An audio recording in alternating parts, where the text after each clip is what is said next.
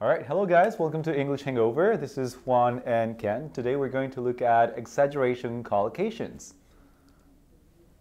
Perfect. Yes, we are.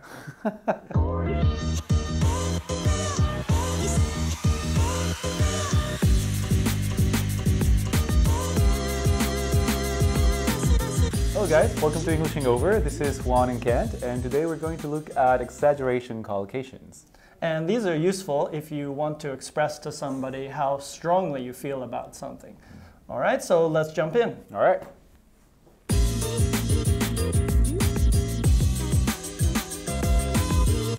All right, so number one is I'm dying. It basically means I really, really, really want something.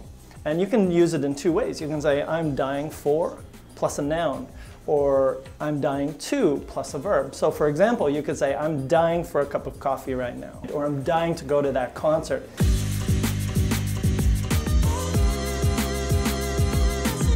Okay, the second expression we're going to look at is it burns me up inside, or a short version of it is it burns me up. This means that there's some sort of situation that makes you really angry or frustrated. It's like, imagine you have fire inside you, and that's when you say it burns me up inside. For instance, it burns me up inside when I hear that in some countries pay is not equal for men and women for the same job. Another variation of it burns me up inside is it drives me up the wall. It's probably a little bit less intense compared to it burns me up inside, because it means frustration.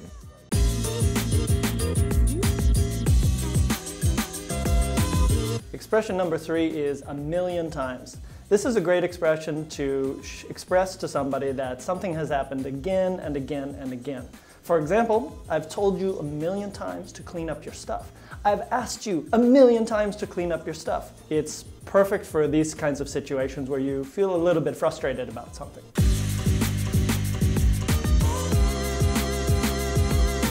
So this fourth expression we use for when we love somebody so very much. Some people might say that it's a little bit cheesy, but I don't know.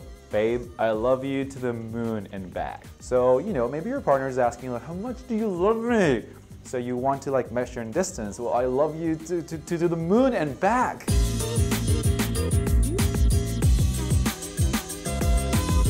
The next one is for ages or forever. And we can use either of these, usually at the end of the sentence, to express that something is taking, has taken, will take a long, long time. For example, we can say, I've been waiting for ages for you. Why aren't you here? Lord.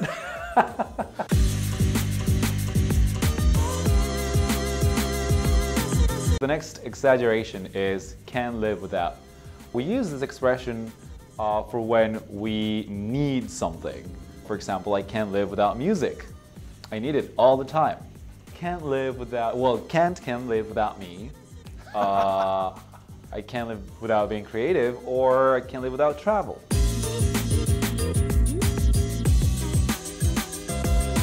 Smashed, trashed, or wasted. All of these show... Yeah, there's nothing to say really, right?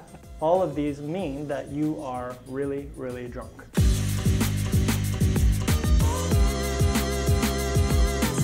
All right, so this next exaggeration is when something is absolutely amazing and we say out of this world. We use it for two things, food and probably performances. So the first time I tried sushi, I thought it was out of this world. And when I saw Shakira live a long time ago, I thought her performance was out of this world.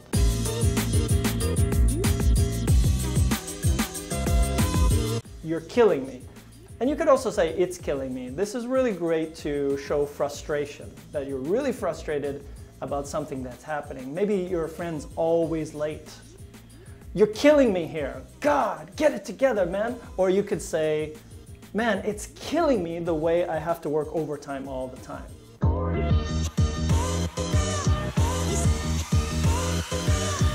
Hey, Juan. Yep. You know, when we're doing the shots, if you can like show up a little bit earlier, that would be great, just because I've been waiting for ages to do this one. Well, I've told you a million times to remember your lines, and you know, this is like the 7th time we record this. Okay, well, dude, it drives me up the wall when you forget to put on your mic and we lose like 1,000,000 shots. Well, it burns me up inside when you think you can wing it, but then you mess it up while we were recording. Dude, I'm dying to see you do this by yourself. Dude, you can't live without me. Dude, you're killing me. You're right. I'm sorry. I love you. I love you too, big guy. How much? To the moon and back? Oh, I know.